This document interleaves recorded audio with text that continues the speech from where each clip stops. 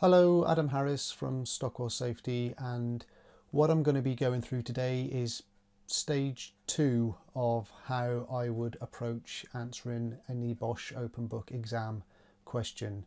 So stage 1, I would advise having a look through that first before having a look at stage 2, because otherwise I don't think a lot of what I'm going to go through in stage 2 will make much sense. So with stage 2, what we've got already is the work that we did in stage 1 has provided us with this list here of ideas that we just basically pulled out of the scenario and threw onto the page. And now it's time to go back to some of them, not all of them, but some of them, and then develop the ideas a bit further. What I'm going to do is just go through the list. When I find one that I think would be a useful argument, that I think would give me a useful argument, I can then sort of flesh it out a little bit. So let me show you how I would do that. So local businesses and the general public. Local businesses and suppliers may decide to cancel contracts and stop working with us because of our poor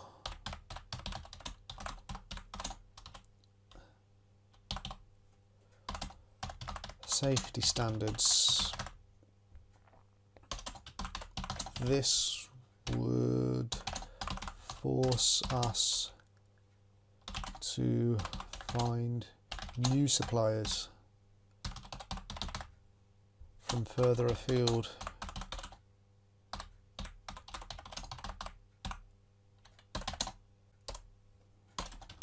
This will involve significant amounts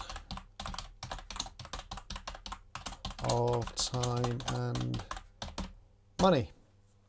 So that's an idea that has been fleshed out a little bit to try and make a persuasive argument. I know it's a bit rough in terms of the spelling and that sort of thing, but I can always go back and correct that later. I can only develop that argument further because I have done my studying, so it's important. I'll re-emphasize the point again. You need to have done your studying by the time the exam rolls around. Number 5 I'm looking at now. Stocks of goods are arranged on racks of shelving. The storage arrangements mean that if or when a forklift truck strikes the racking, we damage a large amount of stock. In addition to damage to the racking itself and possibly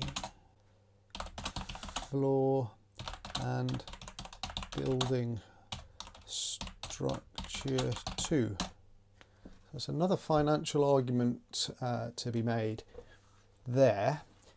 Now what you can do obviously is use your resources that you've got available to you because it's an open book exam. So for example, a lot of what I'm drawing on in my head, but I've got a copy of it available, is on our learning management system in this section that deals with the financial costs of incidents. We draw quite heavily on there on that section from this document here that is produced by the HSC, reduce risk and cut costs. If I open that document, you can see that it covers some of the costs to companies from poor health and safety in general, and then it covers the iceberg model. I'm not going to go into too much detail about that because I want to keep the video short, well, as short as possible. But it's important that if you are using resources like this, you must put that into the box towards the end of the document.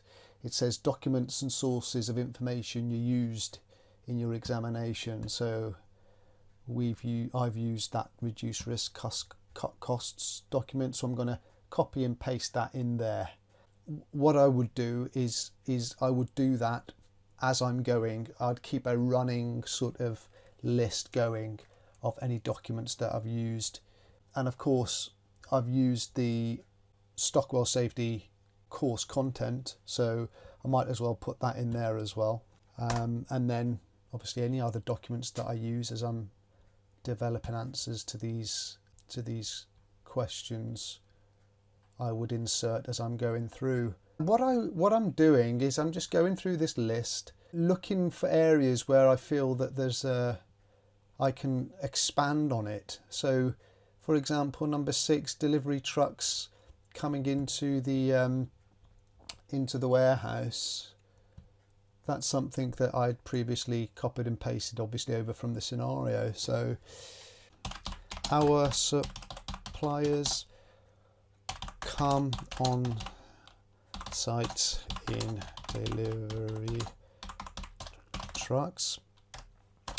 They could sue us for damages if there was an incident that caused harm to them or one of their workers. I'm going to continue going through that list, putting in arguments that I think would obviously gain points that are relevant to the scenario. When I fleshed that out, because I don't want the video to be too long, so I'm going to cut the video now, continue along the same lines as what I've outlined so far, and then break down how I got to those answers.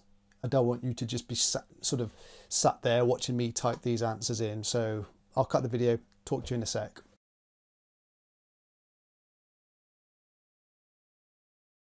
So I'm back and it's about 20 minutes later, and I've gone through the rest of the list, and I'll just go through it with you.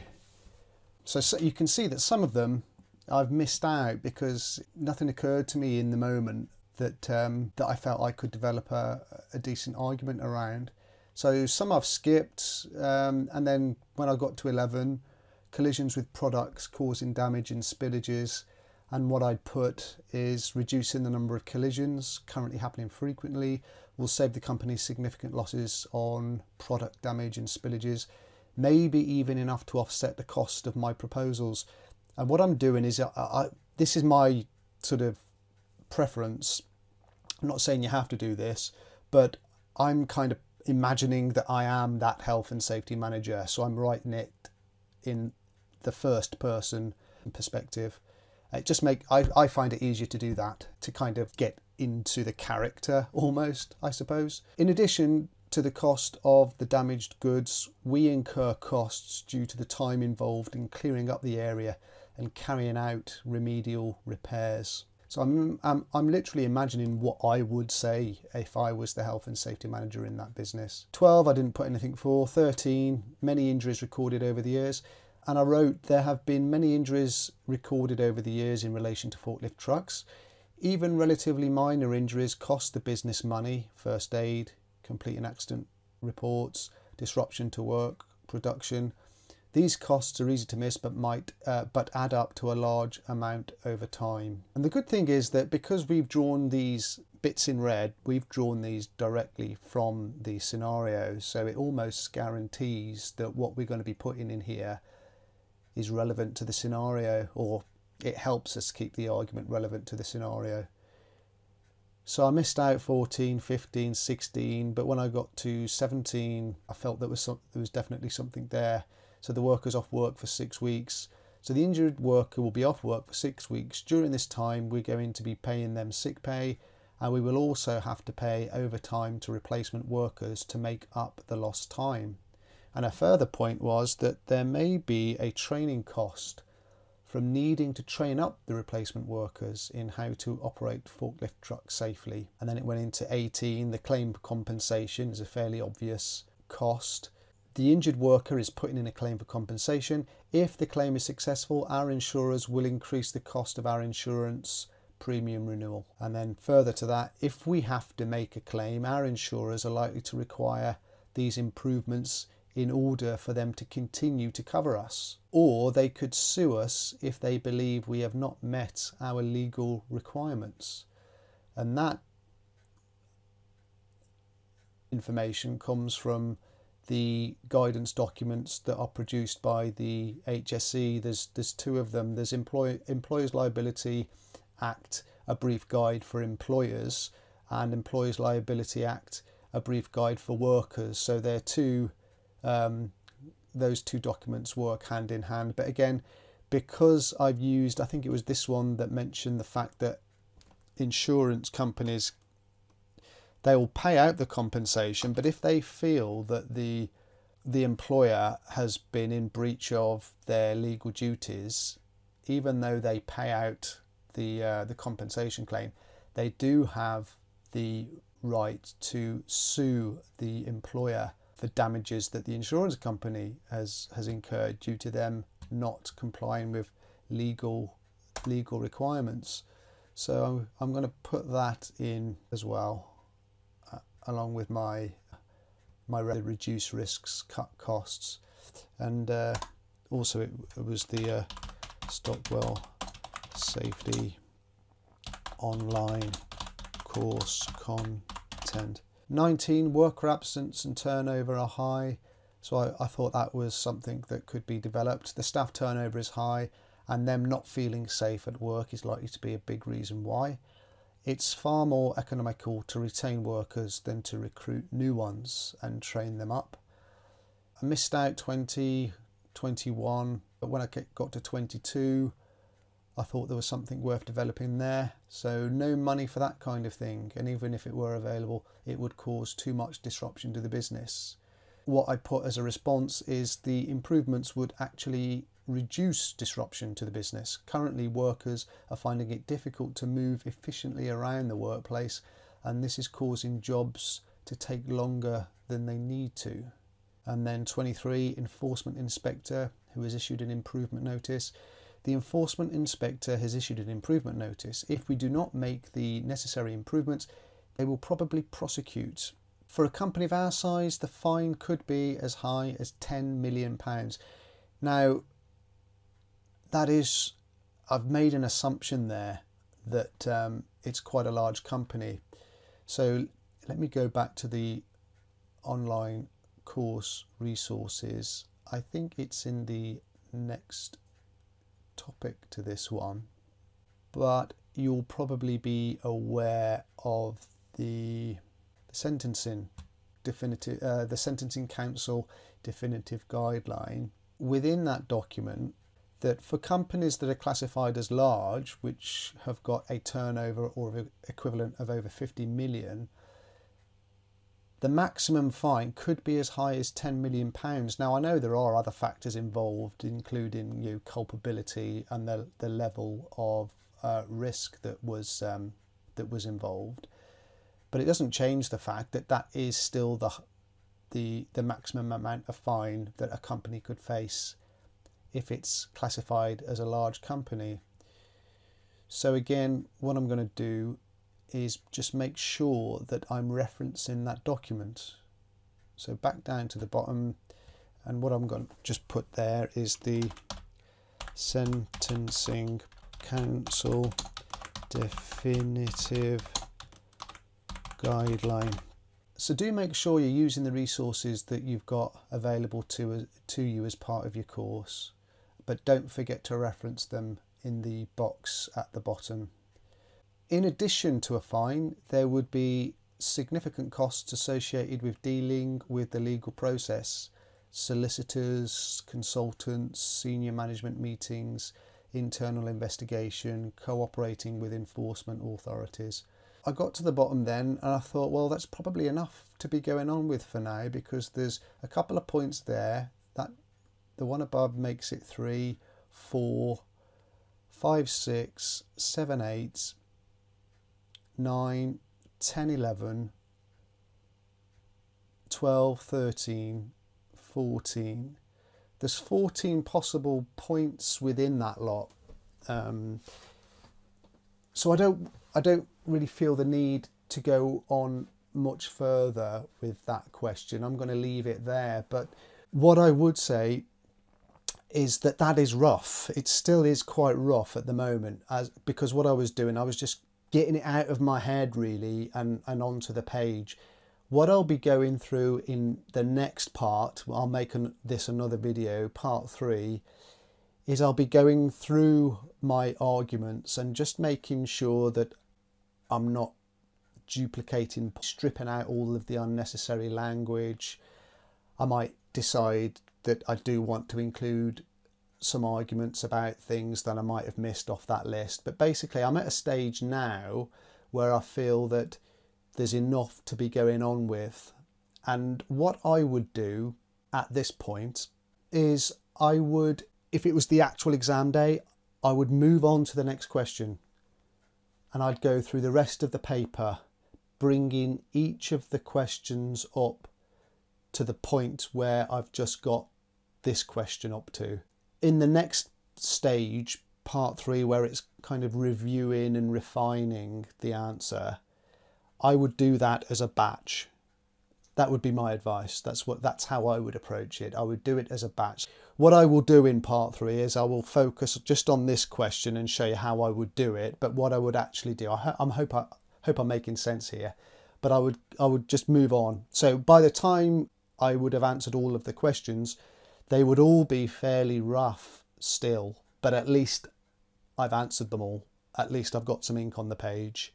There's probably going to be too many words there, but it's a lot easier to whittle it down than it is to move through each question rather painstakingly, trying to get them perfectly refined question by question.